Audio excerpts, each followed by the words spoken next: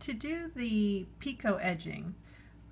what you're going to do is, and this is going to be after you've crocheted single stitch all the way around, you're going to pick up 3 stitches,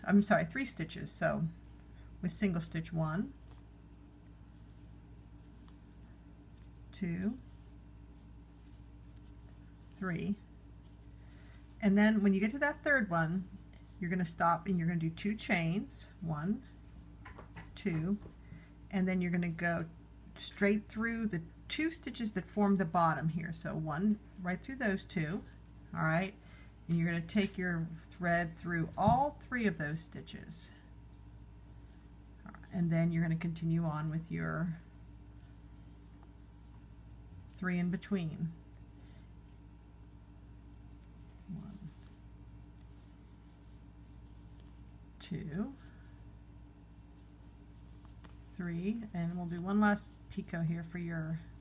and so you're going to do your 2, go into the 2 that form the bottom, and take that thread through those 2,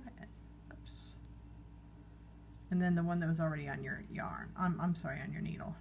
your crochet hook. All right.